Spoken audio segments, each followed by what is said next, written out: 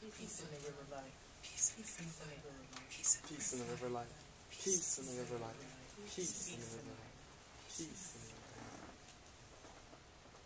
life. See, what had happened was Big Susie made all Busilla medicine at the river.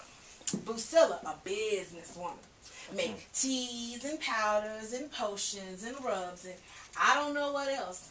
It stank to high heaven, but it's working powerfully.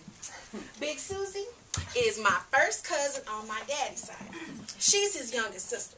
Aunt Sweetie, child from a third marriage. Now, Aunt Sweetie started marrying young. So even though Aunt Sweetie way younger than Daddy, and Big Susie, Aunt Sweetie's way youngest, Big Susie is way older than me. And she do love to toss that back around. Everybody has at least one relative that just pulls their trigger. Well, Big Susie is that relative for me. And I don't know why. I decided to stop by Big Susie's house before home after the river. I always say, you have to keep to your rules. And my number one rule is, Number one. don't visit Big Susie before coffee. Number two, leave Big Susie's before nightfall. Number three, don't ever look Big Susie in the eye. Well, on this day, I broke all three of my rules in one visit. Nobody ain't had no coffee. So rule number one was broke on approach. Big Susie say, hey, pumpkins. Hey, Big Susie, I say. They've been calling me pumpkins ever since one day when I was little. Big Susie chased me up and down the streets with a frightful looking pumpkin she done carved up on her head. Anyway, on this day, I walks in, and there is Big Susie washing she dishes in nothing but she high heels and oil skin. Big Susie, please put some goddamn clothes on, I yell. She don't do nothing but turn around. Everything bounces from all she and then she pop and roll it like she just to see how she can upset me. Please, I scream in high face.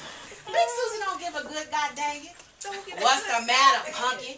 You got an envy for all Big Susie business? She pop and roll and laugh. Pop and roll. Till she tired of her, she jelly jiggling. It chilly, she say, throwing on some clothes. Then we just smooth right on into the next part of trouble. See, Big Susie say she like to keep her mind clean, being a successful businesswoman and all. So she only drank on the weekend. Nightfall Thursday through sun up on Sunday. I've been told Big Susie, if you really care about your clear mind, maybe you shouldn't drink it all. Of course, that be guts wrong.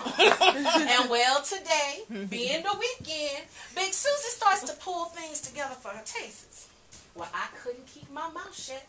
I don't know, but there I find myself saying what I'm thinking. If you really care about your mind clear for your work, maybe you shouldn't be drinking it out. Maybe you should be drinking it out. Right on off.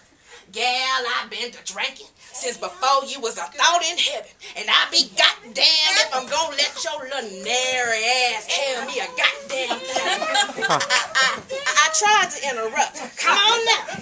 You think y'all grown? Think you grown? Boiling inside, trapped by my thoughts. See right there, that's just what I'm goddamn talking about. You don't know shit about it. You don't know shit about it. Damn it, Big Susie, I say human and stared her right in the eye. Jesus on the cross today. You're looking at me all grown in the eye. Who you think you is? You trying to draw a line with me, gal? You want to challenge me? Suddenly, you gonna challenge me? Big Susie paused. She pushed her taste down, move in so close, all I can see is her eyeballs pulling into mine. I feel a gentle wave move through. She says softly, you're getting sick, pumpkins. You better get on to your grannies. Tell her to rub some of that cold tea I gave on your chest, else this gonna take you down fast. I ain't sick. I ain't sick. You just trying to get rid of me because you think you ain't got to think about what I'm saying because maybe you need to give up your... Big Susie pulled me up by my ear, lifted me, and hefted me out the front door before I could finish my front door. How do they do that? One of these days... Anyway, I mumble all the way home. I ain't sick. I ain't going to Grandma A pork chop house. I'm going home. I'm going to my house. Spend the rest of the evening with my own goddamn company. Can't tell me what to do. She don't know nothing about how I feel. Anyway, I didn't get through the door good when I started sneezing, happy, and feeling dizzy. And sure enough, I fight cold deep in my sleep. I feel my body ache and shiver. Thankfully, Grandma ain't pork chops, who I didn't live with but always know my breath, come busting in the night, rub stank tea and prayers on my chest. I woke up feeling fresh and new, sun shining pretty, Grandma ain't pork chops in the kitchen. I decide maybe I'll visit Big Susie later. At least say thank you from the porch. At least say thank you. After coffee, that is. After coffee.